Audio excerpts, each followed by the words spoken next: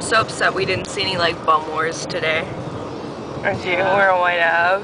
That one last time was so epic.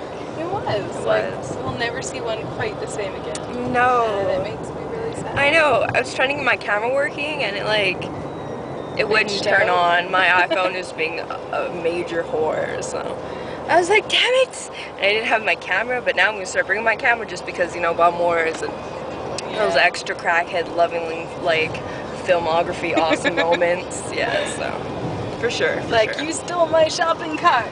No, I didn't, bitch. I'm gonna choke your ass. I'll cut you, man. Yeah. Don't make me choke a bitch. Yeah, no doubt here. All over that sign. You remember that sign? Yeah, that was a sandwich board. Insane. I know. Sandwich board.